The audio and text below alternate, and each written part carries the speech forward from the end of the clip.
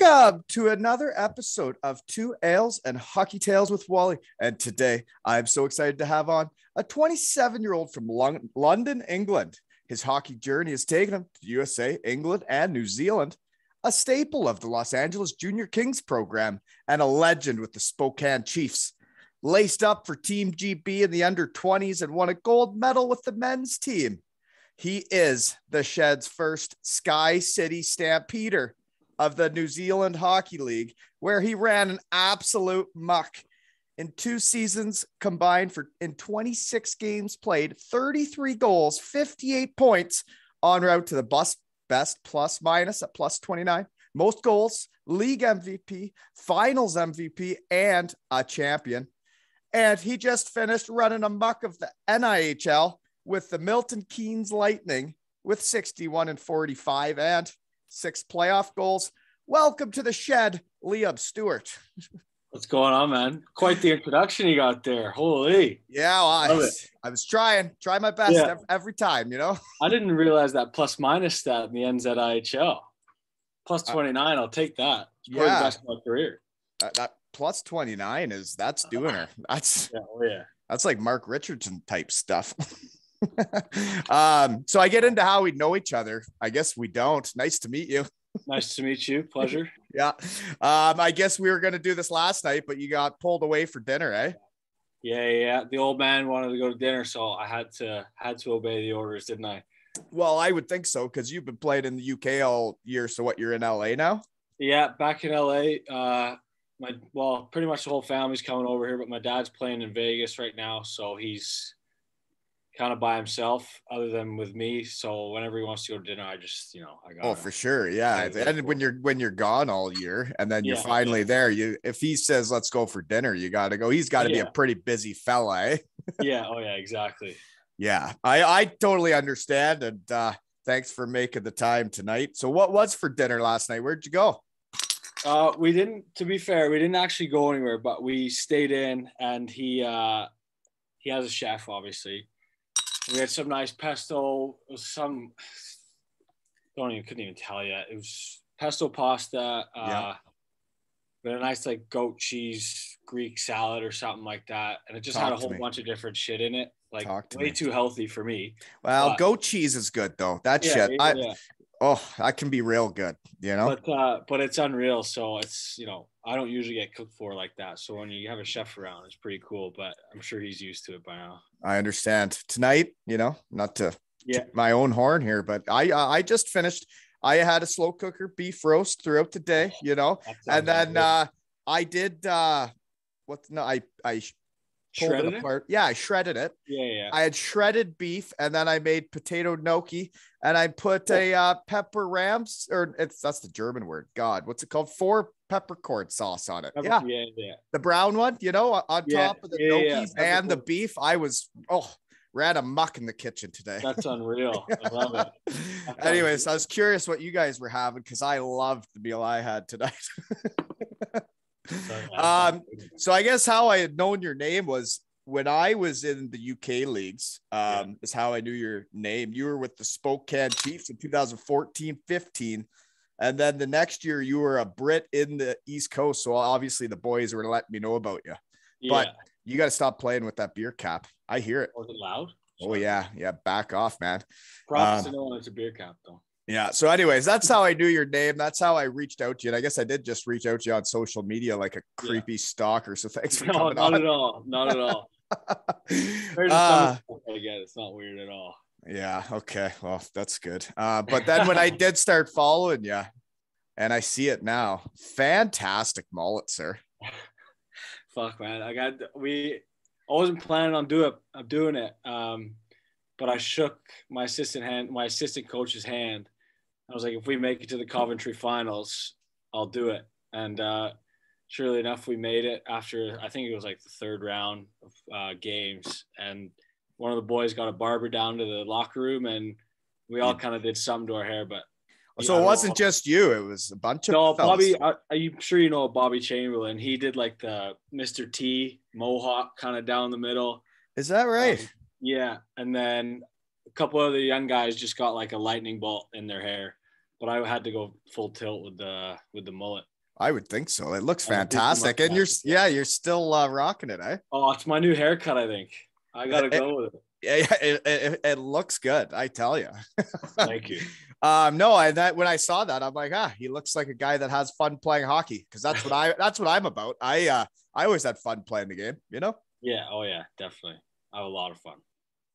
So then I did see though, you guys made it. So I don't know how that league works. Was it like the same as the EIHL for playoffs? Because you played 10 playoff games. Yeah. So it's a bit different coming from like the coast, and then obviously Spokane. You play 7-game series. I think it was just kind of, so it becomes like a new like mini league of the top teams that made it. Okay. And then the top 4 that finish like with the most points go to the Final Four weekend. It's just a 1 game off, like you lose, you're out kind of thing. So it's yeah. But we lost in the finals, and we just wasn't our day. But Sheffield played well, so got to give it to them, I guess. So you lost to Sheffield. So that playoff weekend's in, did you say Coventry?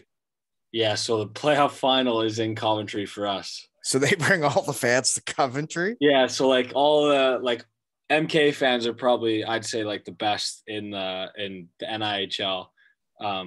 Even the Elite League this year, they're better than some Elite League fans, but they block out like 4 or 5 blocks, and then you got the rest of the other teams that make it as well, which is pretty cool to see, like kind of everyone merging together, I guess you could say. So it is the same as the EIHL then? Yeah, like it's kind of because they go to Nottingham, don't they? But yeah, it's all the same, really.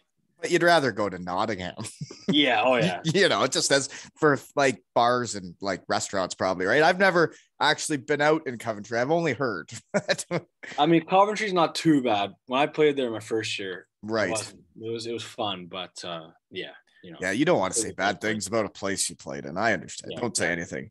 I'm sure it's a great. So what was the score of that final game? I didn't see. It was 4-1. It was a blowout. Sorry to bring it up. Was that Hewitt guy on the other team then? Hewitt was on the other team, and he's just like that. He's just a solid player all around, isn't he? He is, yeah. He's just a little bulldog out there. Yeah. Exactly. He's a playoff player. Yeah. Yeah. Oh, yeah. And then they had a few other guys that, chipped in as well, and we just couldn't. We got one back, and then they just kind of let loose, and that was the end of it. Yeah, that sucks, man. Losing sucks. Yeah. Well, anyway, so my next question then, I always ask this, is where and what are you doing now? I'm currently in Los Angeles, kind of just winding down, I guess you'd say. I'm training at the moment, and I'm playing in like a little 4v4 league, but just kind of chilling, enjoying being with the family. It's the girlfriend's first time in the States, or second time, but this is a longer stay now. So just kind of exploring, really, hanging out with the family, going to Vegas with my dad, which is always fun. And yeah, nothing crazy. It's home for me, so I just kind of go with the flow and just kind of chill out. Yeah, no kidding. So I'm just curious. So you guys set up shop there, but then you head to Vegas every once in a while to do the shows. Yeah. So it's with Caesar's Palace, and they fly him in and out pretty much. I got you, but he gets to live at home when he's doing all that. Yeah, that's cool. Yeah. Exactly. Yeah, that's cool. So you're already training and skating already? Yuck! Didn't you just finish? Yeah, I'm kind of like I love working out. I know it sounds weird right after the season, but like as of the playing, like it's just kind of a fun, like older guys. We have beers and pizza after. It's kind of like the IHL, but you just kind of hang out, catch up with everyone, kind of like. Yeah, so you have a bunch of buddies in the area that you know then from, I guess. Yeah. Okay.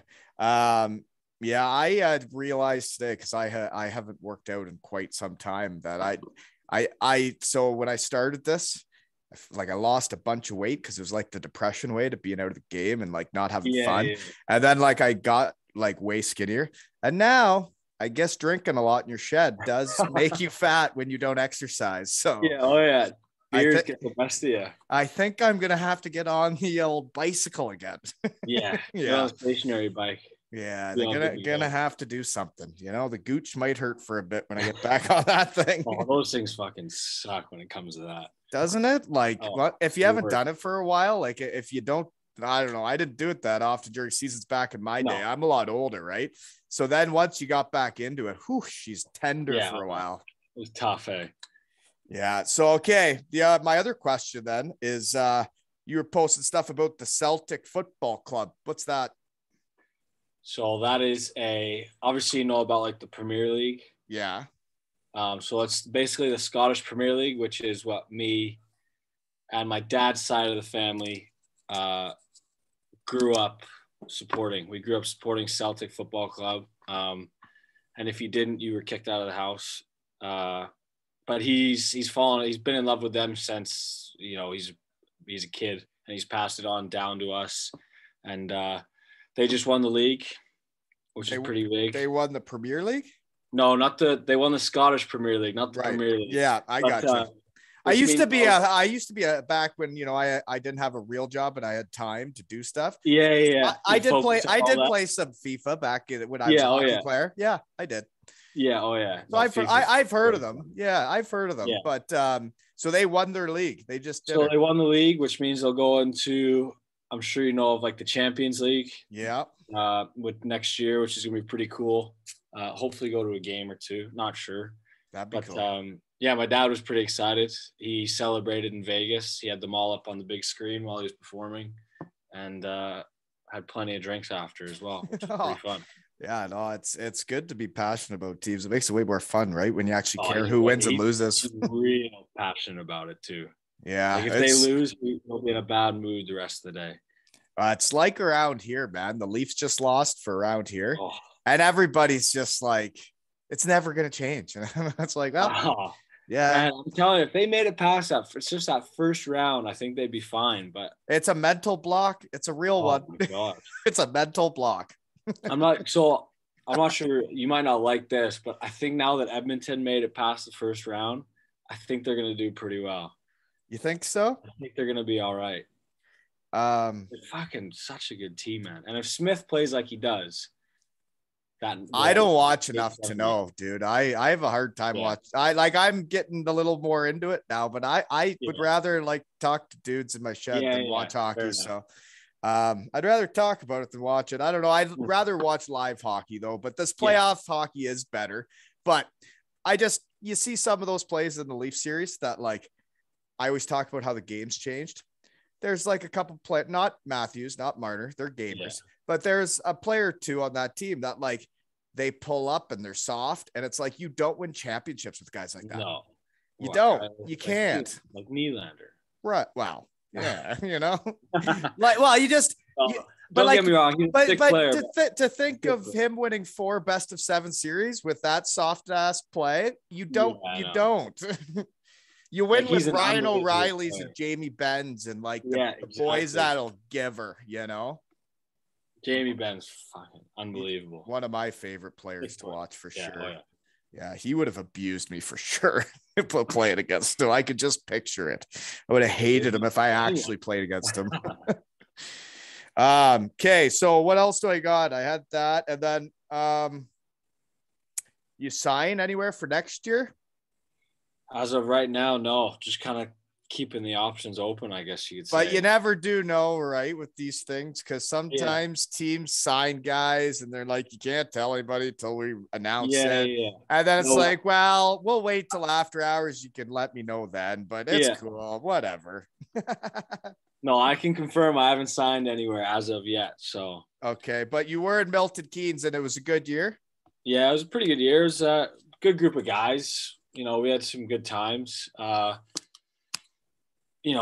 bunch of it was a younger group. It's getting into that. I'm kind of that older guy now, which is surprising at only 27. But happens fast, doesn't it? Oh fucking hell, does it ever? But yeah, it kind of had a group of sick, young, talented players, and we were all clicking. I think we went on like a 9 or 10 game win streak, and we were top of the league for a bit.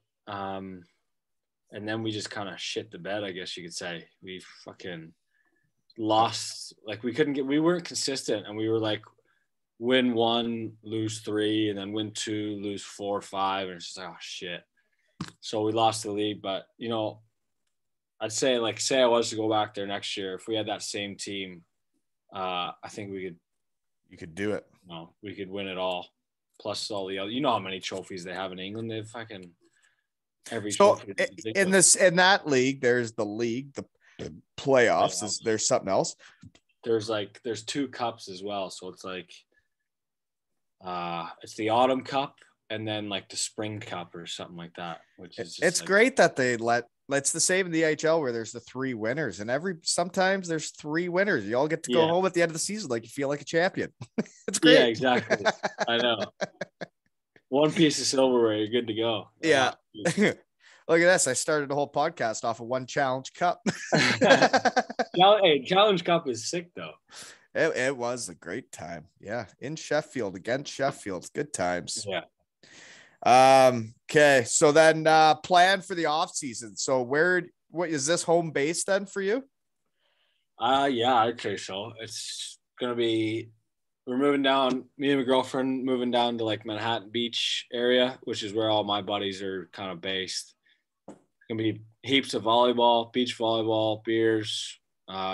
Got to keep up the physique for beach volleyball. I've never, exactly. I always enjoyed the sport. I never had the physique for it though, you know? No, it's, my buddies, we don't have the physique either, but you know. You got the hair for it. Got the hair for it and the mustache, but that's about it. You'd look fantastic in some short shorts though right now. You'd look fantastic. Oh, we're thinking about getting a team Speedo out. Yeah. Just kind of playing in Speedos. I agree. Do it. That would be funny. No, but yeah, just lots of by the beach, sunny every day here, so you can't complain.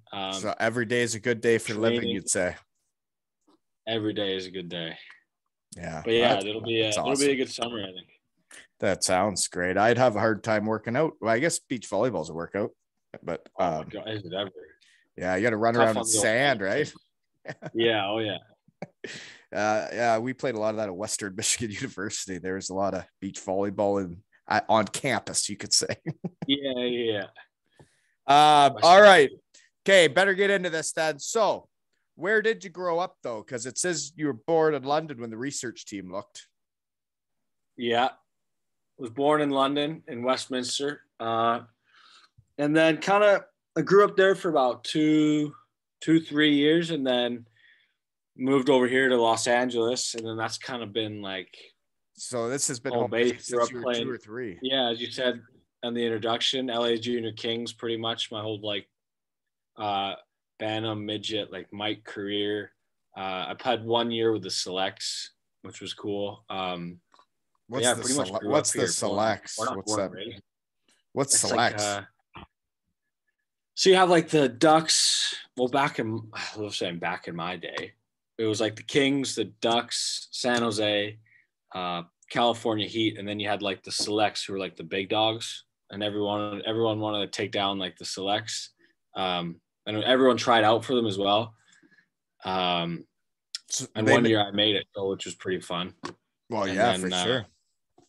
Yeah, but we didn't win anything that year because we had a bunch of degenerates on our team, but you know, bunch of beauties. Yeah. But yeah, pretty much just LA Junior Kings throughout growing up, and so that's one thing I always talk about on this though is the change in U.S. hockey. Like, I don't think they've had enough real world championships with like the actual best players from Canada and the U.S. to see.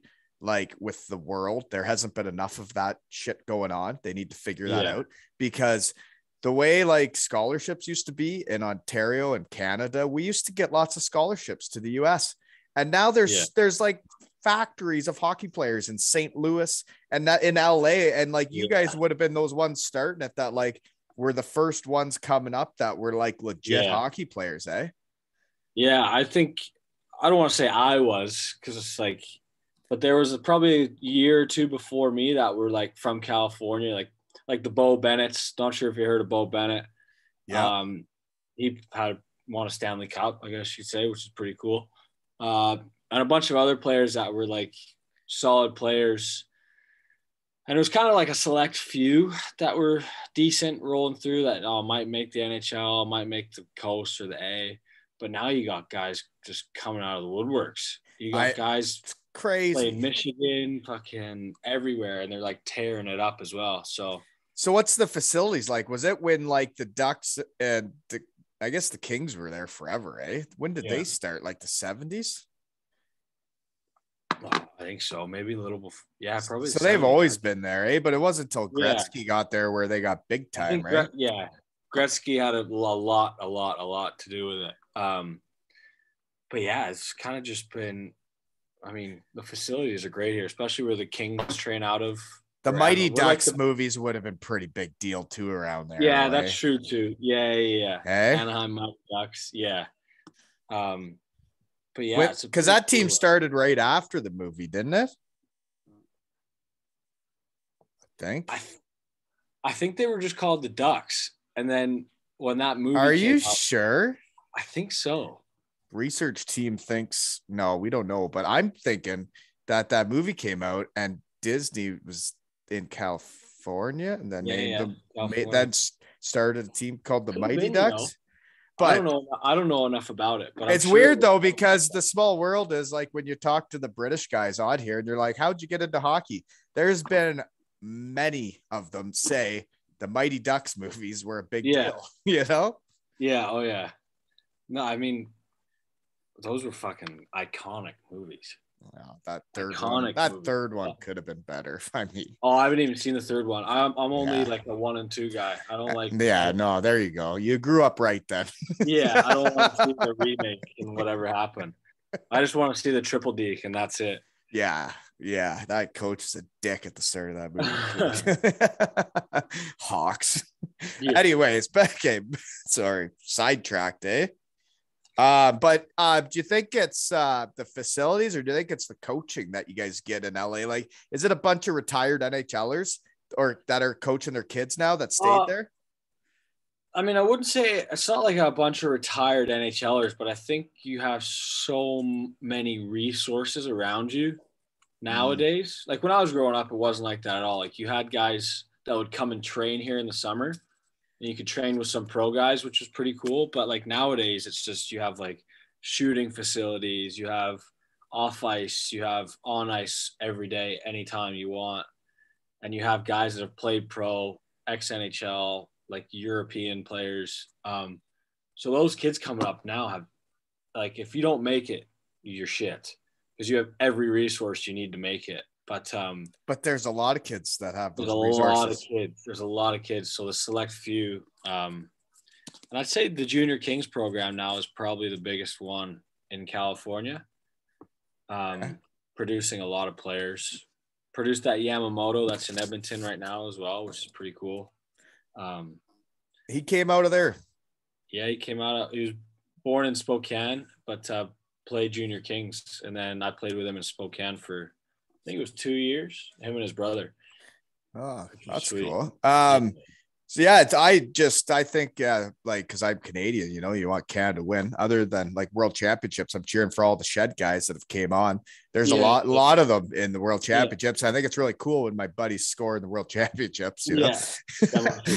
I think if they had those tournaments again, the Americans would have quite the squads. Yeah. Oh yeah. Okay, so then I bet you the cost of hockey wasn't cheap though. And if you're saying they have all those facilities, they probably aren't cheap to go to. Like the kids that are playing down there, like mommy and daddy aren't driving in like a shitty car. No, I mean, you got to stop playing with your hands though. Stop playing with your tallywhacker down there. Sorry. No, I mean, it's obviously expensive. I mean, I'd say anywhere it's pretty expensive nowadays. But yeah, I think the clubs kind of do a good job of like with all travel costs and all this and all that. They kind of do a good job of, you know, some families, like everything, some families can afford it, some families can't. So they might help out the less fortunate families that can't afford like the plane ticket to go somewhere or that kind of thing, which is pretty cool. Like, you know, because if you have a kid that's a sick player but can't afford it, you know, obviously you have a good club to back you, and you bring him on the trip and he gets 19 goals in 4 games, which is what you want. But but no, it's not, I wouldn't say it's not flashy. Like yes, of course, everyone thinks of LA as like this. Everyone's driving in Lamborghinis, but like when you really see and you really get to know, like, I guess you could say us and the group that's grown up around it, it's just a bunch of beach bums that like to play hockey and sit by the beach all day and golf and eat Chipotle, which is pretty much all we do. Yeah, that sounds like a life, buddy. I Yeah, love I mean, Chipotle. that's the thing. Oh, It's just hockey, beach, and what do you get at Chipotle? Oh, it depends on the day, but I always go, it's chicken or steak, but sometimes I like having the bowl because as you mix it around and you get it all like. Well, so what? Yeah, because I'm a fat. Because I'm chips in it. Well, that's what I was gonna say. I'm a fat boy. That like I get this. I would get the steak. I would get almost every salsa too. Sour cream cheese. I'd really do her up. But then I'd get some extra chips so I can. Yeah. I'm not getting a fork out to eat my bowl. I'm scooping everything. Yeah, you scoop everything, and then whatever's left, you just kind of waffle. You run amok, right? Yeah, you just get after it. Okay. Yeah, well, definitely. We're on the same page there then. Well, sounds like it's a good spot. So, I played. I guess this is not out there, but there's a bunch of roller hockey out there, wouldn't there be? Oh yeah, I mean, it's not so much when I was growing up, but nowadays it's everywhere. Like we play every Saturday down in Santa Monica. We go shirts for skins, 2 goalies, and we just kind of hang out, have a few beers, and play roller hockey by the beach. It's pretty fun. It's a good time. So that sounds fun. I don't think my knee's up for it, but it's not up for pickleball either. But that's what I do with the neighborhood fellas around here. But there's injuries every summer. You know, we're getting to the age bracket now. We can't even hang in pickleball. Yeah. You get the old pulled hammy or something. Yeah. Like a lot of calves been going on the old fellas over there. Yeah. Shin splints, Achilles are being done. It's tough when you see them because all of a sudden they just pull up, right? But I'm doing the same with my knee. It sucks. I'm hobbling around, but yeah, roller hockey is a blast, and I played a ton of it. Narch champion, no big deal. But anyways, okay. What else do I got then? So from there, I had another guy written down that you guys ran a muck together. Zach something Pochiro. Pochiro? Yeah, he's still playing too. The research team found that both of you are still playing off one under 16 team. Yeah, he's playing in the Coast. I'm pretty sure he's won. What's the Coast championship called? Kelly Cup. Kelly Cup. Calder's the AHL. Calder's the A, right? Yeah. I think he's won a Calder Cup, so he's doing better than me. And he's one of those guys, he just kind of, you wouldn't think he's sick, but he just does all the right things. He fights, he dangles, he scores, he's a good shot. And I'm pretty sure he's like 6'4", 6'5", maybe. So he's a good player, and he's a forward, so he's like a power forward, I guess you could say. But most people want guys like that. It sounds like. Especially in the Coast. That's exactly what you want. Yeah. He's still kicking around, so he's doing well, definitely. But you must have been doing well there because you got drafted to the USHL to the Lincoln Stars, but then you end up with the Spokane Chiefs. So how do you decide where to go? I don't know. Spokane didn't draft you, did they? No, I was undrafted in the Western League. But how would you? I guess it'd be the Western League because you're in California. You wouldn't be able to go to the OHL, right, or the Quebec League. Oh, if I was drafted, I could have. But I don't know how that works. So would you like an import or what? No, because I have a U.S. passport, so it's one of those things like I can play in the States or whatever like that. But yeah, I got an invite from a few Western League teams, and everyone went to Portland at the time because they were a powerhouse with how much they were kind of producing. And then I didn't want to go where everyone was going, so I went to Spokane. And at the time, the likes of like Tyler Johnson, Jared Cowan, Darren Kramer, and all these other guys that you probably wouldn't know about, but they were unbelievable guys, were there. And I went to camp for 4 years since 3 years, 14 to 17. And then I made the team as a 17-year-old and then played there the rest of my career. So it was So you went to the camps the whole time, just like you were almost like a draft pick. Yeah, pretty much. And they invited me back every year. I was put on like a protected list. It was like a 50-player protected list. So they could hold on to me each year. And then I was going to make it as a 16-year-old, but I ruptured my hamstring, like it completely tore off.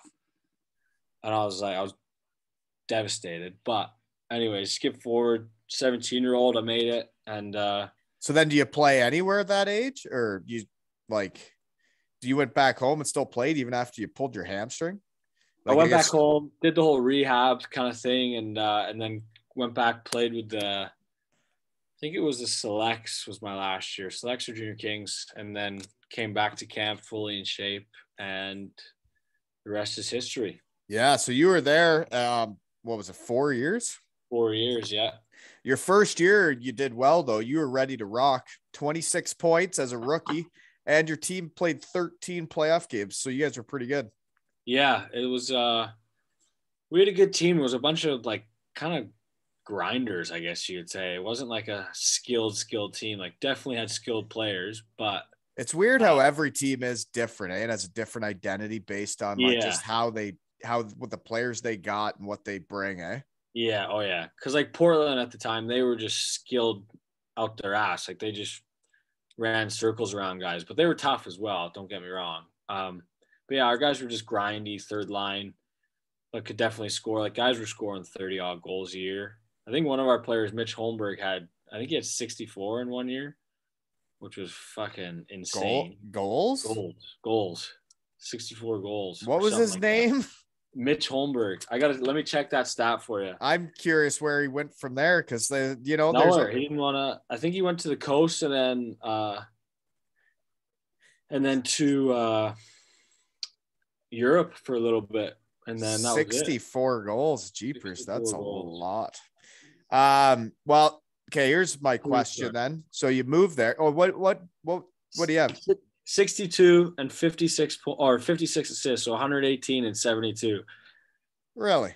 Yeah, played in the coast for 5 years, and then how big is he? 5'10", 175. So he wasn't big. Right, and that yeah, I don't know. That's a lot of goals. A lot of goals. So when you moved there from LA, do you move in with billets, or you got your own place? Yeah. No, definitely with billets. I actually lived with Holmberg my first year, and we had a pretty good billet. She was a high school principal, so she was gone most of the day. So we just kind of chilled at home, played video games, ate pizza. It was great first year for me in junior, because I had no idea what it was like living away from home, and I was like, oh, is this what you get to do every day then? So you didn't have to go to school? No. Didn't go to school because I graduated a year early, because I knew I was going up to Spoke. So I was like, let's crank out some work. Did some extra work like at home, and then finished a year early, so I didn't have to do the whole school thing. So it was just full-time hockey. Wow, at 17, that's living. Yeah, and I mean, everyone else I think there were like 4 or 5 school guys on the team, but everyone else was just kind of. I mean, you're getting like gas money here and there, but that's it. So you're not making much. So you're living like McDonald's, Pizza Hut. You're getting the buffet deals, $13 all you can eat, all that kind of stuff. But I remember those days. Yeah. So and I loved it. I loved every year I was there. It was tough. It was tough work, because our coach was Don Knockbar, and he played for the Flyers back in the day. He was just a tough guy. And if we did something wrong, he would skate the shit out of us. He's old school. Old school. He had the thing called a Sweet 16, and it's like down, back, 16 times. But in between each rep, you had to do like 10 push-ups, 10 sit-ups, and like 10 burpees. And I was just like, Jesus, man, what is this guy made of? But yeah, the bag skates brought us all closer together, and then we'd go out and have a few beers. Not that anyone knew about, but I've been on those teams where the bag skating and sometimes the old schoolness or the coach. Yeah, it was almost. I've been on teams where it's almost like the coach wanted everybody to hate him so that they would come together. It's like the old school way of coaching. You don't get it anymore, but like it's the old school way. Like you bring the boys together. It's hard nosed kind of like if you're not performing, you don't play. If you play well, you're playing. Which now it's kind of like I missed that, but now it's the same guys go. When you watch the games, it's the same guys that go out for every power play, whether they did good or bad. It's the same guys. They don't switch anybody. No, even if the guy is playing like dog shit. Yeah. Or there's some guy running a muck on the second or third line. Power play staying the same. Yeah. I don't know. Like, is there not that in hockey? Should there not be that, like, if reward for playing well, you get more time? But I think so. That's how I grew up playing. Me too. Especially in Spokane, it was like if you play well, you get to play on the power play. And then I played well for 3 years and finally got my power play chance at the 20-year-old year. So I played good for 3 years, played all right for 3 years, and finally got my chance. So then I did see your last year. You had a big year. You were a captain, 53 points. But I don't know anything about Spokane. Where is, I don't know anything. Well, big is that? Washington State. So like close to Vancouver, like Idaho, like yeah, Idaho's nice. Like, oh, okay, I gotcha. Yeah. Pacific Northwest is what they would call it. There'd be some mountains around. Yeah, oh yeah, plenty of mountains around. Just yeah, it was a good place. It was a fun place. So I'm glad I went there, but wasn't much to do. And then when you're just playing hockey and not doing the school or anything, you could get bored, right? Yeah, oh yeah. That's when video games came in huge. You just play with the boys all day on Call of Duty and just kind of have some fun there. Right. Yeah, that's where the game went. I saw it happening. It was all video games because you weren't allowed to go and drink anymore. No, oh no, I know. Yeah, games changed. What a joke. Okay, but what that year? I think your last year, you make Team GB. So, how does that happen? Because you haven't played then in the UK for a long time. It was kind of just like I was meant to play GB a couple of years before that. Well, maybe a year or two before that. I got the message from the coach at the time. He's like, "Do you want to come out, et cetera, like whatever?" And we were going into the playoffs at the time, so I was like, "No, like I want to stay here with Spokane." And I like Spokane was like the Western League was everything to me, so I wasn't gonna leave, was I? So my last year, he called me again. He's like, "Do you want to come chance to play?" I was like, "Yeah, you know what, might as well." And then went and played under 20s for GB, which I don't think we did that well. Really? I think we might have won 2 or 3 games, maybe 2. But anyway, yeah, went and played there, and then that kind of opened some doors in the UK league, and then yes. Okay, so you didn't like grow up playing minor hockey or anything in the UK, like no. Yeah, you were gone at 2 or 3, so you hadn't been back. And okay, because I was trying to figure out how that happened, but that's where you would have met Sam Duggan. Yeah, I met Dougie. I played with him under 20s, and then I played with him again on the men's team when we were in Belfast. It was like Division 1B or something. I was gonna get into that, but you know what's weird about Dougie is I never played with him. I didn't know him until I started the Shed, but I did go over to Cardiff for like a night, and I did a pregame speech naked.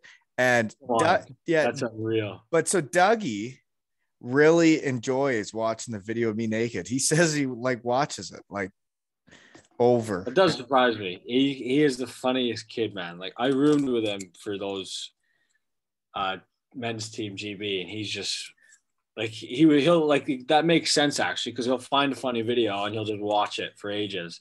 And I don't know what's funny about it. I think it's serious. I was trying to. Yeah, but you're fuck cheese. That's what's fucking hilarious. If someone's naked, it's fucking funny. Right. That's what I always went with for my pre. The thing is, if you say this to like your average person, they'd be like, that's so weird. He's naked. But like to hockey guys, it's like, yeah, it's completely normal. I know. And sometimes like well, I guess when people listen to this and they find out like the way I used to behave. Yeah. Wow, some questionable choices. Right. But then it's like, well, if you get the same 20 guys back in that locker room, you don't think I'll get naked in front of them? Yeah, exactly. Don't matter what age we are. Yeah, no kidding. But Dougie, stop watching it, man. Sicko. He's a funny kid, man. And he's doing well, too. He's doing real well. Oh, yeah, he is. Me and him, we started a really cool thing this year. He came on, be a nice guy with 3 guys from my under 11 team. Yeah. And we got the Cardiff Devils fans to throw Buenos for the boys, and they threw Buenos all over the ice. Yeah. I did see that a couple of times. Oh, it was cool. So anyways, thanks, Dougie, for doing that. My kid was talking about change his number to number 16 next year, but then the next time I had guys come on the pod, Dougie had a date or something, so he couldn't come on. So my kid's a little upset about the whole thing. So okay, under 20, you didn't do that good. So, but then we'll get into making the men's team. I'm not there yet. Okay. Yeah. Not there yet. After your junior career, though, you did go straight to pro, like right at the end of the season, eh? Yeah, went straight to the old Quad City Mallards. So they just call you up right after junior and say, well, you want to come for the playoffs? Yeah, come for the playoffs and kind of see what happens. I think I scored a goal. I did score a goal because I don't think I was even meant to be on the ice, but I scored, so I was happy. But yeah, I went up there for playoffs, which was pretty fun. And do you know that you know what? I just you sound totally American, but then all of a sudden I hear it's like in the back of your palate when you're eating, like just a hint of. You can thank all the Canadians that I played with in fucking. I don't even know if it's Canadian. I think you got some British, Canadian, yeah. American. I got new Kiwi in me. I got everything, pal. There was definitely some. There was some tones in the back. Yeah, a little bit of twang, eh? All right, sorry. Go on. No, you're all good. Oh yeah, I went to Quad City, which was quite an interesting place. It's like 2 hours outside Chicago. Yeah, I don't even know what to say about it, really. Isn't it weird though? Like when you get to, I guess, North American Pro, that like your season ended in junior, so then you just show up to like the shitty little apartments they give you. You go to the shitty rink, but then like when you showed up, you took some dude's apartment, and like sometimes there'd be guys showing up, and there'd be like families leaving, and like kids from college are showing up, like, hey, I'm ready to play pro, and you're like ruining some guy's life. Full on wife, kids, everything, and then they're just leaving. And they're like, just axing them like, sorry, your career's over. Some spring chickens coming in here like all excited, not knowing what to do. It's crazy, eh? But I mean, it is what it is. That's what it is, isn't it? When junior and college seasons end, man, it's a bloodbath out there. Yeah. Oh, yeah.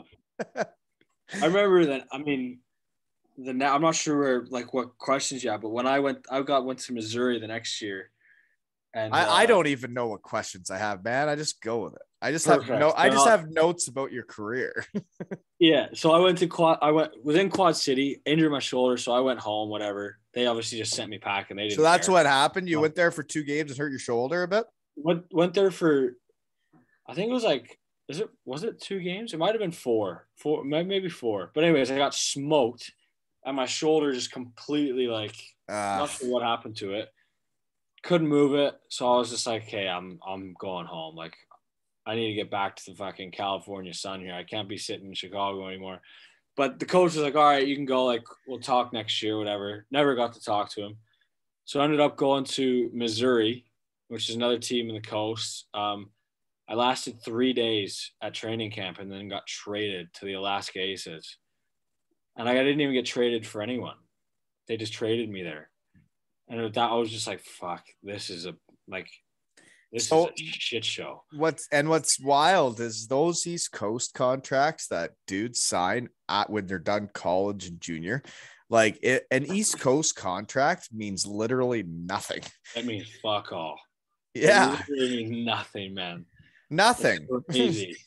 But the thing is, when you're signing it, You Like, think you're doing it. You're going to be on the team. You think you're signing for like 10 mil, like Austin Matthews, or 100 mil. You're like, oh, this is unbelievable. I got somewhere to play hockey next year. You're making like 150 a week living in some shithole apartment. And you're like, oh my God. And somebody could show up one day and you just show up at the rink and they're like, well, you got to go. Yeah, sorry, you're not doing well. Yeah. Got traded and went to Alaska, and that was an interesting time. But yeah, it was. Okay, so you went to a training camp. There's probably a ton of guys, and then the AHL guys come down and whatever. They trade you to Alaska, but Alaska, fun fact, when I was getting to the coast, they were a powerhouse. Yeah, that's what it was, actually. I lasted 4 or 5 days in training camp. 6 or 7 AHL guys got sent down, and then a bunch of us got traded elsewhere. But yeah, went to Alaska. They were a good team. Like, we had a bunch of good players, but just kind of never really. Well, it said you only played 13 games that year. I broke my ankle. Jeepers. You were blocking shots again. Yeah, I was on the PK blocking a shot, and it rang off my toe or my ankle, right where there's, that spot between your shin and it smacked it. And I played the rest of the game because, when you're going, it's like, can't really feel anything. Took my boot off, and it just blew up like a balloon. And I was like, this isn't good. And the thing is, in Alaska, they wouldn't even get me like an x-ray or anything. And I was like, well, what the fuck am I supposed to do? They wouldn't get you an x-ray? No, because it was, I don't know what it was, but it's like, they're folded now, Right. They're folded. But yeah, that was kind of at the end of my coast career. And then that's when I fell into the UK scene. I gotcha then. But a couple guys that were on Alaska Aces that year. Gleason Fournier. Sick player. Unbelievable player. I like to call him the Swan because when he'd skate through the neutral zone, he was so calm. Like, his top half was like nothing was happening, but his bottom half would just be so smooth under the water. He's so good. He was one of the guys. Yeah. He dangled me when he played for Cardiff too. I don't understand that guy's career, why he didn't get more of a chance, I don't know, man. It's all about being in the right place at the right time. You know what I mean? Well, isn't it a cliche? People say that, but like, when you look at, like, say you're a top 6 forward in a Maple Leaf organization right now, you think you're getting a sniff? You think if you sign with them when you were a 2nd, 3rd, 4th rounder the last couple of years, you got a sniff? Yeah, no. It's crazy, man. But if you go to the last place team or someone, or you're even on their AHL team and then they suck, so they give everybody a chance at the end of the season, next thing you know, you got NHL games on your resume. Yeah, it could be a stud as well. Yeah, I know, it's crazy, man, but that's just how it works, isn't it? It is. It sucks, but how it works. It's crazy. Yeah. Okay, so then Fournier was good. Anyways, moving on then. You're going back to the UK. So how do you end up with the Coventry Blaze, and how do you decide to go back to the UK? Well, after I broke my ankle in Alaska, I was like, I don't want to sit in Alaska just fucking doing nothing. I'll go back to California. The East Coast sucks though, doesn't it? Oh, it's terrible. The only good thing about Alaska was that you flew everywhere. So you got to earn air miles, which was great.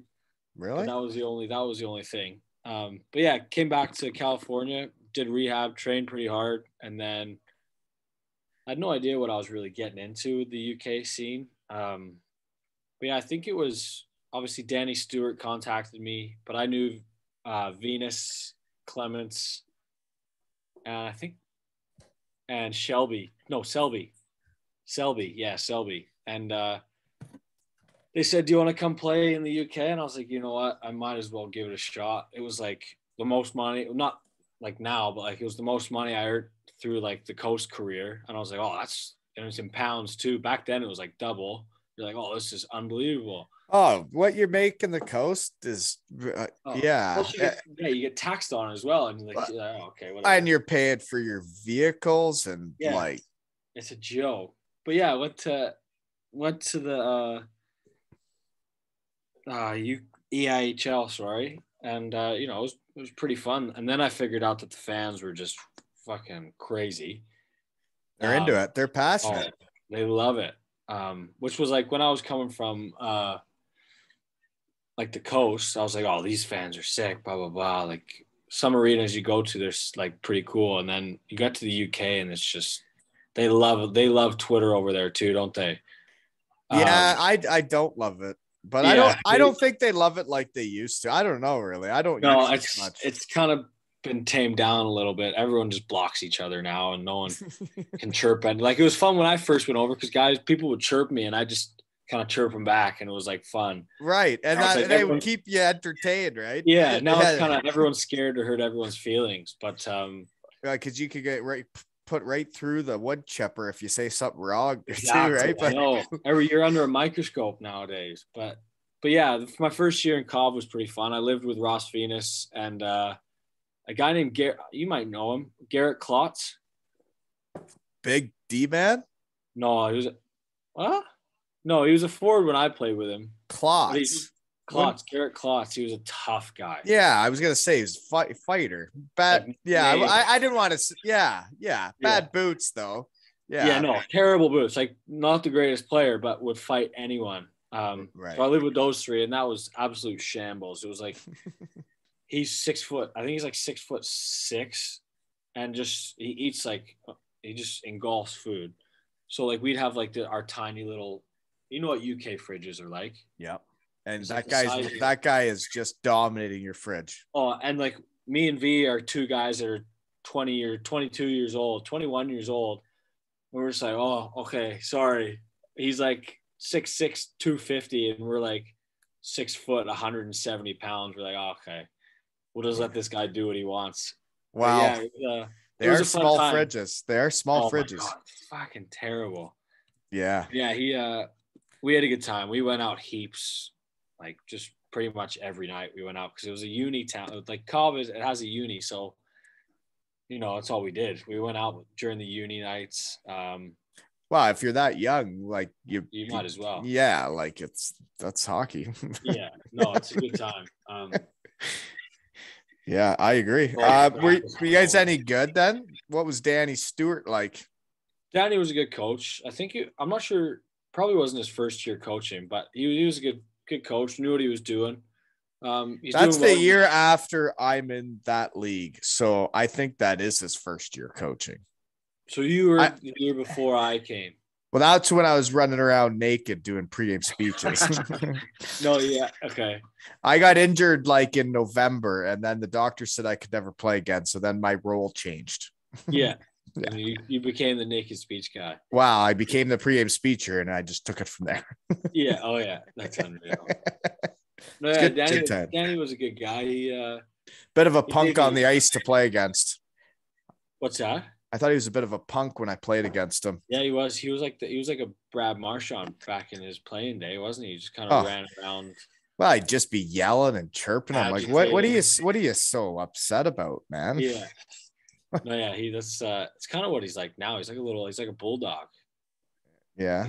That's how he coaches. But yeah, he's doing well with those boys now. And yeah. So that was your first time going there since year 2 or 3 then. So Coventry was just because you knew some of the boys then, eh? Yeah, definitely. And then that season you make Team GB, you make the men's team. And there's a bunch of shed guys on there. You got Colin Shields, Mosey, Jonathan Phillips, Myers, Bounds, Richie. They've all been to the shed. Yeah, and all those guys are still playing for GB except for Shields. Yeah, it's wild. Yeah, those guys they're unreal guys. It was a good group that I got to play with that year as well. So it was cool to win a gold medal. Like I've never played international hockey, I guess you could say, other than under 20s, but men's is different. But it was a blast. We got to play in Belfast, play in front of a home crowd. So it was a good team. My old man got to come and watch as well. He came in the locker room, had a few beers with everyone, which obviously the guys were pretty stoked about. But yeah, it was a blast. I had a great time. Yeah, wow. You get to do it in Belfast too, right? Like, you win in some of those other countries that they were playing in the other years. Like winning in Belfast is a little bit different, I'd say. Yeah, it was a good night out after, for sure. What's your role on that team then when you're making Team GB for the first time? What were you? I was just like my whole career, just kind of like a third line energy, get the puck deep, roll around, and just kind of, if I score, I score. If not, just don't get scored on. Really? Because when you're in certain leagues, you score a lot. I mean, when I was in Spokane, because you say that. Coventry had 20 points as a Brit, so I could see that being a third line guy, but that's a lot of points for a Brit on the third line. Then the next year, Guildford, 23 points in 35 games. As a Brit, that's a lot. You got to remember, I'm technically a Brit, but I'm actually an import in the EIHL. Oh, you were an import. I'm an import. Yeah. Which is it's pretty questionable, but we'll let British hockey do what they want to do. Mosey brought that up too. Mosey's an import of that league, but he's playing for Team GB now. All those guys from Canada are imports in that league.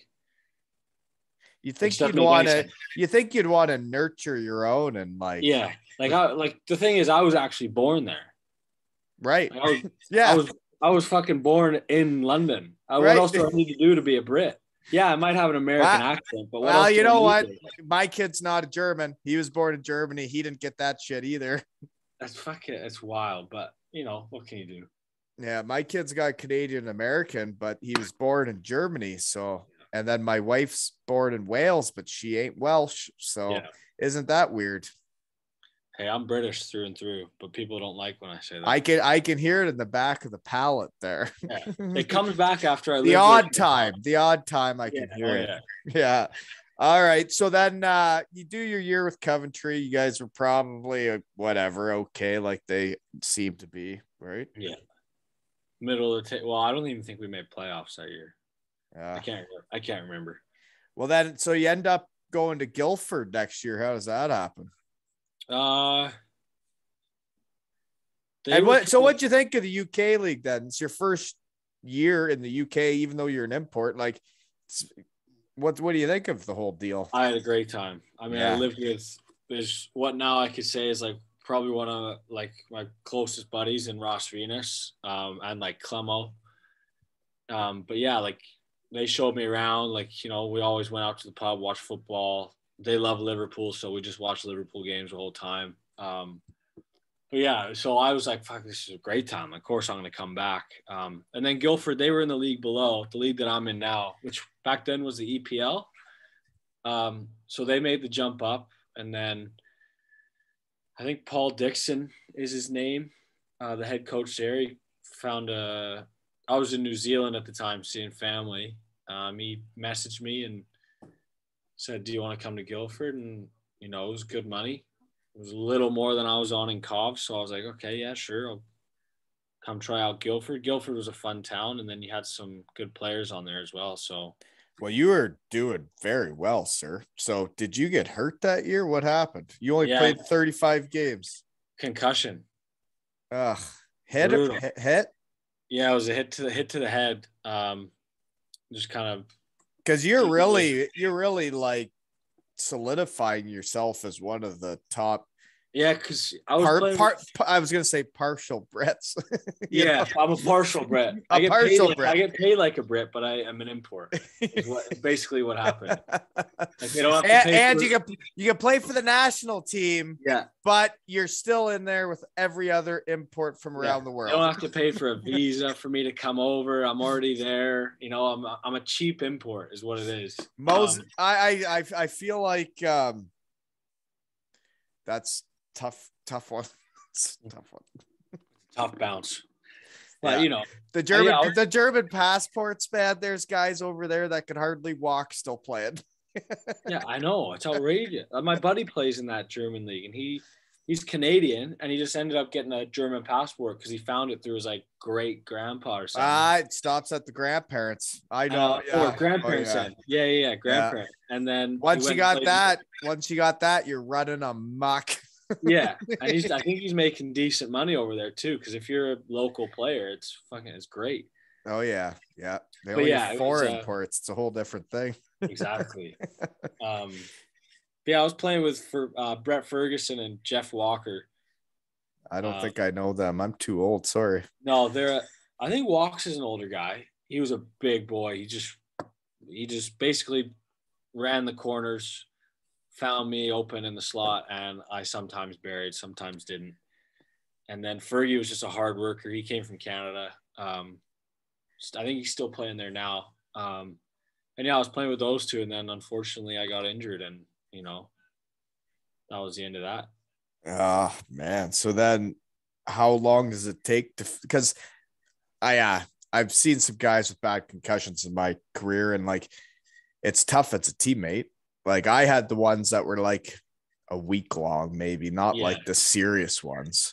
Yeah. And when you see some guys struggling with it where like they can't even come to the rink, you don't know how to help, you don't know what to do. Yeah, you can't do anything. No, it was probably one of my worst ones. It was one of those ones where you like wake up in the morning with like just a pounding headache as soon as you looked at like your phone or something, and it was just one of those kind of like, when the hell is this stuff gonna end? Yeah. Like riding the bike, I'd feel like puking. It was like one of those kind of really bad ones, but I eventually got over it all, and I'm all good now. So let's hope that doesn't happen again. Yeah, that shit ain't fun at all for anybody. So then it took a while then. So then what do I got here? I don't know. Guildford, I don't know anything about, but so after that year, then you head back, you get better. So when was it you started feeling better?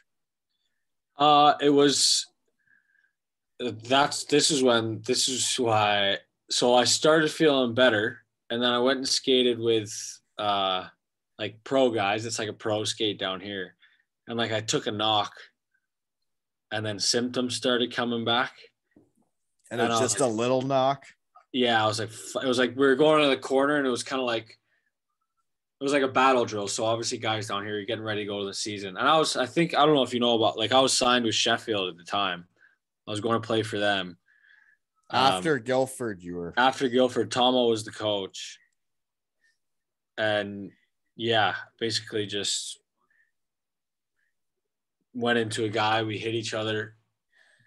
And I kept playing, and then I stopped, and I started just kind of like going a bit funny. And I was like, okay, this doesn't feel right. So I got off, and then, yeah, just kind of waited it out for another 2-3 months, and then went from there. And then I think that's when I ended up in New Zealand. And then I realized I could play again. Right. Which was good. Okay, now it makes sense. So you were going to Sheffield. So that, yeah. Yeah. I was going to Sheffield. Some of those fans hate me because of it. Some of them still love me, but Why would they hate you? Because you got a concussion. Well, I don't know. Because I signed, and then like, oh, you never showed up because you were in there. But you know what they're like. Like they don't know. Sorry, fucking concussion. What do you want me to do? And that's what's weird to me, right? Because there's a lot of negativity out there in the hockey world. But when it comes to like what I'm doing in the shed and like what people write, like I've only seen 1 or 2 negative comments about people that have come on, and like there hasn't been much negativity. So thanks everybody. Keep it up. Yeah. Don't be donkeys, or I don't want you to listen to my shit anyways, you punks. Love it. Anyways, okay, so that makes sense then. So then you start feeling better. You have to give up the Sheffield thing because you can't be fit to play when you show up. So what are you gonna do? So then New Zealand, though, is the New Zealand league, because I remember hearing about this because we were thinking about there's no other time we're ever going to go to Australia, but like their seasons are the opposite of the ones over here, aren't they? Yeah, so complete opposite. So summer here is winter there, and winter there is like summer here. So then you took like that whole next season off, and then went to New Zealand when they were in season. Yeah. It was like I was feeling well. I was playing at home. I was training at home, so I was in pretty good shape. And then, so you got back on the ice. You took a couple bumps on your own, and then you're starting to feel better. Yeah, and then I got a Facebook message request from a guy named Michael McRae, who's like, I could say is like a good buddy of mine now because I lived with him when I was down there. He messaged me like, "Hey, I know you're from New Zealand. I know you have a passport. You'd be a local player here." I was like, "Oh, that sounds respectful. Like I'm a local player where I have a passport, unlike the UK." Yeah. Anyways, so I was like, yeah, I accepted. I started messaging back and forth, and then 2 months later, I was on a plane down there, and met some absolute like unreal people down there, and it was a great time. Lived in a ski town called Queenstown. So ski town. Yeah, it's just like skiing. They got skiing in New Zealand. I didn't even know that. During the winter they do, yeah. Oh, in this place. But yeah, it was like small, great time, like good nights out. And it was a pretty like you'd only practice twice a week and then play twice on the weekend. But yeah, it was a good time. That sounds like a great time. What's the hockey like? But you haven't played, and so I guess you're running amok. I would say running amok as a half import Brit in the EIHL. You got 23 points in 35 games. Yeah. That's solid, man. That's well done. So anyways, you don't play for like a year and a half then, and you're dealing with all the other shit you got to deal with. And then you get to that league though. What's the level of hockey like in New Zealand? So the team I went to, the level was pretty good. Like it was actually better than I thought it was going to be. Like we have an ex-NHL draft pick on our team. His name's Matt Schneider. He got drafted by the Flames. And yeah, he just ended up in New Zealand somehow, probably the same way I did. And so like it wasn't like I was going down there and I was playing against guys that like had no idea how to skate. You know what I mean? Oh yeah. But no, it was like I saw like, you know, the research team got hot there. Your team had about 4 or 5 different flags other than New Zealand. Yeah, because we had because you're allowed 2 imports in that league. So you bring over, we had a Canadian goalie, and we had a bunch of like what you would call dual nats, but they have New Zealand passports because they've been playing there for so long now. And they still they have like the Canadian flag, American flag. What else did we have? I think there were a few other ones, but yeah, it was a good time for sure. Well, I guess the only time I played against New Zealand and Australia in roller hockey way back when I was like 15, 16, they were into roller hockey down there, weren't they? Yeah, they were. I think, I don't think they were too good at it, but they like to play. I played against them. Yeah, you're right. yeah, you're right. Yeah. And then I took them to Base Fest actually, which was just high school party around here. Yeah. Anyways, okay. I forgot about that. So yeah, New Zealand, is there a lot of kangaroo there too? No kangaroos in New Zealand. Only in Australia. Only in Australia. Really? Only in Australia, yeah. Oh, you just ruined all my questions. I was going to ask if you've ate kangaroo. No, I've never. No, I don't think I would if I had the chance. I agree. And these guys that played in the Australian League are eating them. No chance I would do that. Would you eat a deer? Oh, what do they call it? Venison?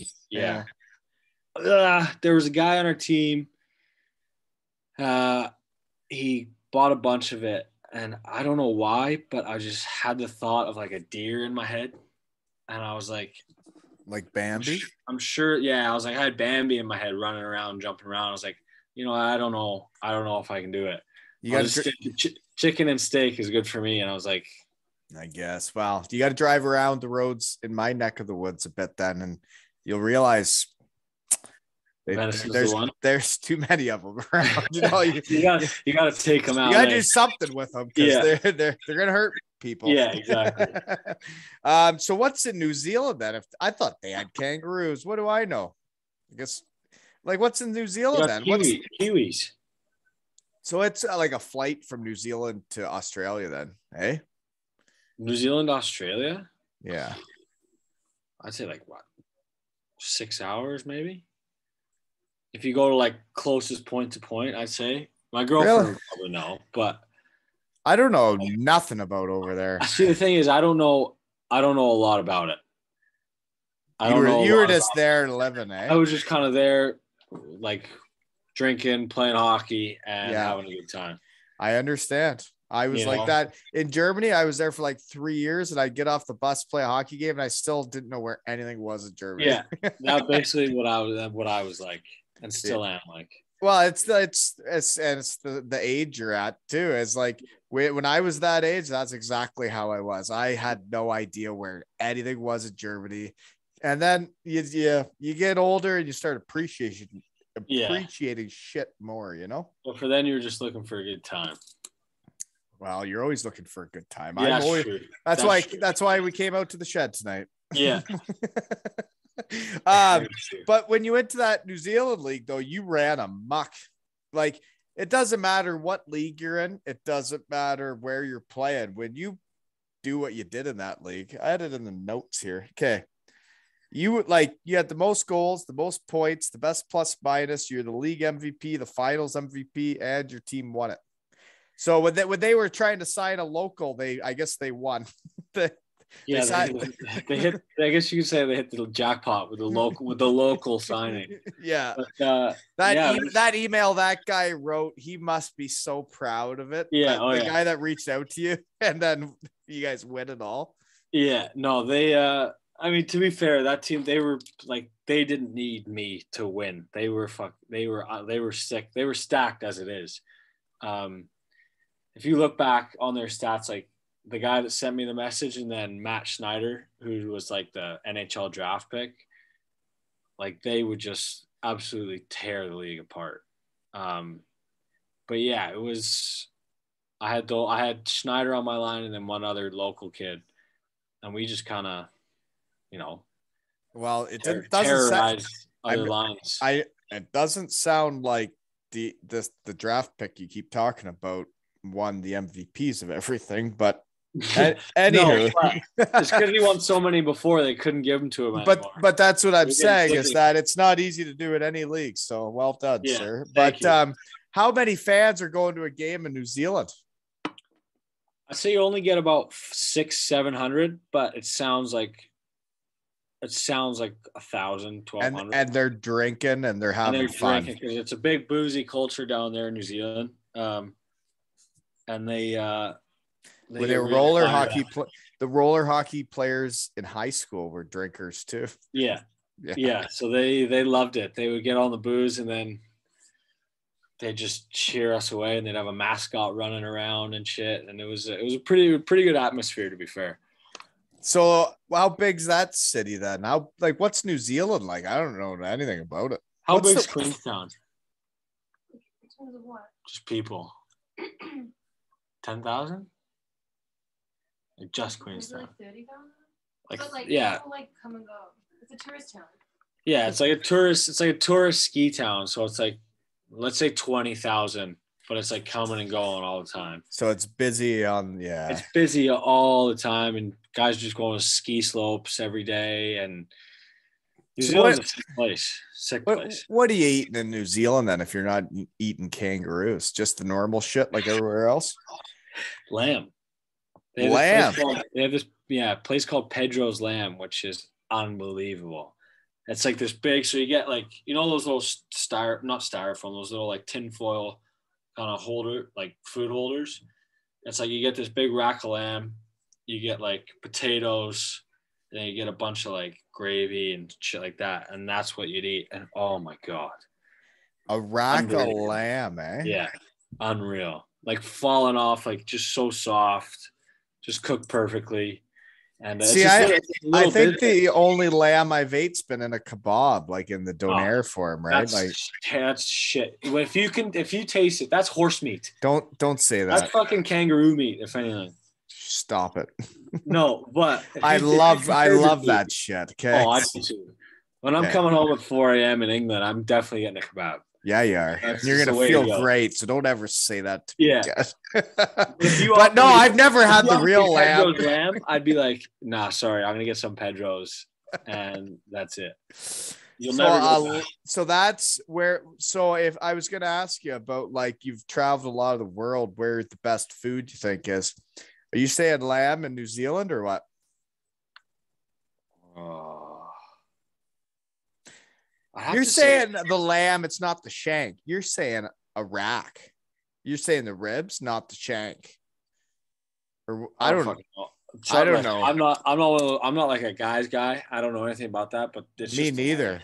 I'm not a guy's guy either. I just like cooking. Whether it's a fucking trap or a fucking rib or a toe or whatever. It was good though. But you're eating it with gravy, not tzatziki, because you're not getting anything else on there. Just a little it's almost like the grease off the lamb is just like sitting there with it, and just like the beef roast. Like, yeah, okay. I'd say the food in New Zealand is probably the best though, because it's all fresh and it's just really.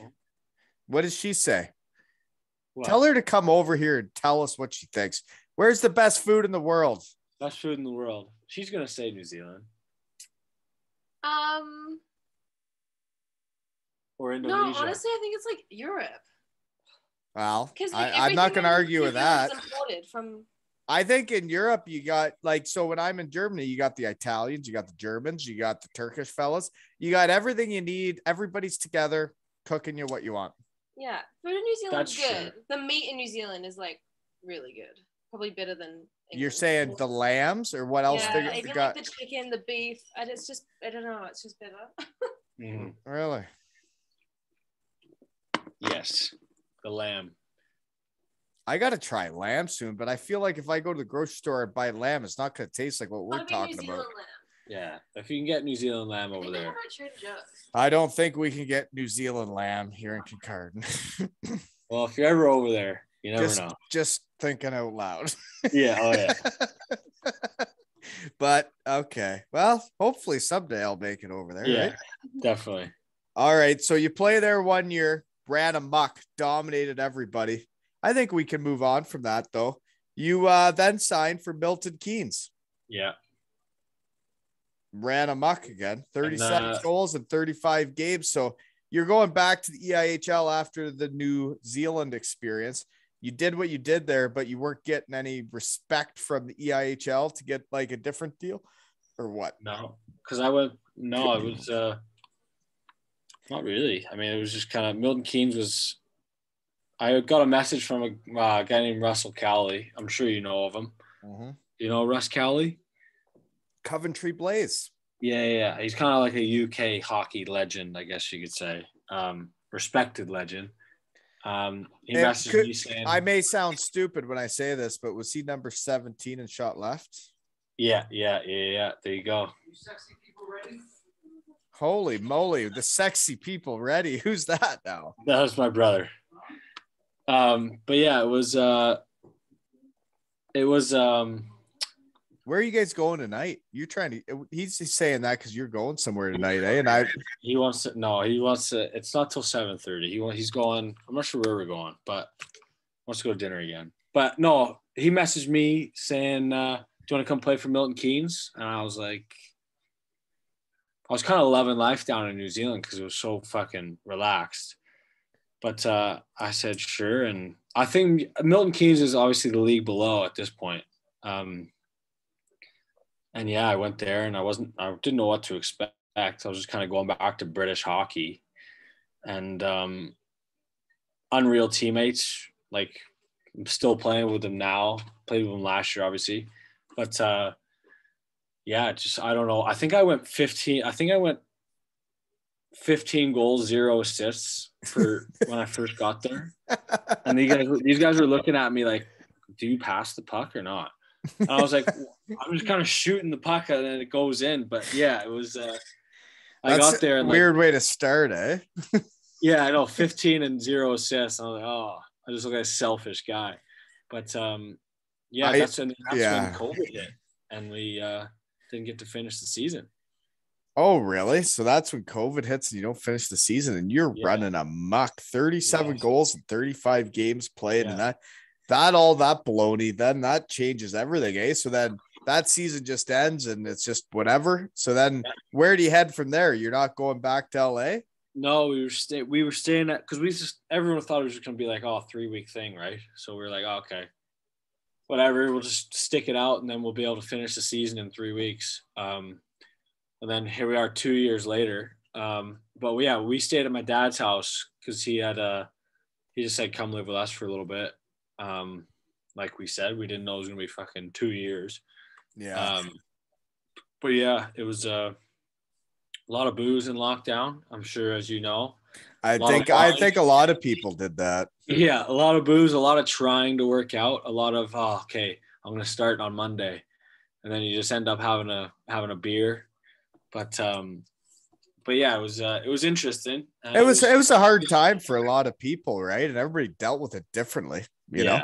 Whatever. No, I'm sure it was a tough time for a lot of people, but it was it sucked not being able to play, and then we never got to finish that season, which I think we would have won because we had a pretty good team. So now it all makes sense. Okay. Yeah. I was trying to figure out why you went back and forth, but it's because you haven't played that much. So then that season ends and you go to New Zealand because they have a season? Because they had a season and COVID wasn't really like hitting them yet. So right. They weren't locked down. Everything was open. So I was like, let's go back. Obviously, and you were allowed to just go there because you got a passport. Yeah. Right? And my girlfriend's from there, so she can just go there as well. And went back for a couple months. No restrictions, no nothing. And then we went back to England, back to Milton Keynes. And we were kind of like on edge, like, are we going to be able to finish the season or is it going to lock down again? And then now it's just kind of everything's open. Right. Yeah. Like never existed. Right. Like everything's fine. Yeah. It's easy, but that's how it works, I guess. Yeah. Weird stuff. Well, you guys got dinner and stuff, but like, I guess, the Shed loves love stories. So she's from New Zealand. Where'd you meet her? She was a babysitter in New Zealand, and one of the guys on the team had we had like a dinner party. It was like a kind of team dinner party, and obviously loads of wine was consumed, and we just kind of started chatting. That can happen. Didn't really think of anything of it, and then through the next couple weeks, just started hanging out. Obviously down there, wine's a pretty big thing. So really, eh? Oh yeah, she got me into wine. I wasn't into it before, and then she's like, "I'll try this." And I was just I wasn't into wine until I went to Germany, and they took me to a vineyard and showed me how it was all made, and I was trying it, and I had one of the best nights of my life. And then you're pretty well hooked. Yeah, exactly. And now you go through a bottle like it's nothing. Right. And then eventually you're like, okay, got to stop with the wine. That's, that's where I'm at. Oh yeah. I'm laying low on the wines for now, but what? She's laughing at me. No, but in Germany, the team told me, they're like, beer makes you too fat. If you're going to drink wine. But then I stuck with that. I'm like, well, you told me to do it, but then it does make you drunker. Yeah, it does. It's easier to get drunk on it. Because if you've grown up drinking at a certain pace with a beer, you switch that to wine, shit can get carried away. Oh, yeah. That's when I say bottle goes quick. Because you're drinking at like a beer's pace. And you're like, that shit will hit you. Yeah. Yeah, I agree. Haven't had one. Yeah, okay. Anyways, I don't think I have anything else. Where are you going for dinner tonight? You going for lamb? No, not here. We don't go for lamb. No, not here. Only in New Zealand. Exactly. No, I'm not sure where we're going, but my brother picked it, so who knows where that'll be. But it sounds fun, dude. Have fun. That'll be a good time. I'm gonna download this. I'm gonna send it. I'm gonna walk the dog and go to bed. What kind of dog you got? A lab. He's an idiot. Aren't they all? Well, all labs idiots? Well, the guy's got a fantastic life. Okay. I got an electric fence for him. He has a great yard that if he just doesn't go past the electric fence, he's fine. But there's this husky that's been running down the road, and the boy can't control himself. So it's a female husky running down, and she's like, and he just can't handle it. So he's running through the fence, and then he's getting zapped, but I think the love is too much for him. So he just eats it. He's like, nah. I'm getting phone calls from people saying like, your dog's gone again, and I'm like, well, he's ruining his life over. He's in love. He's ruining his life over the, and like, we already neutered him, so I don't know what he's doing. Like, hey, it's been a while. He's excited. Definitely. Yeah. Well, it's been great getting to know you, dude. Yeah, you too, man. Definitely. And this has been another episode of Two Ales and Hockey Tales with Stewie and Wally.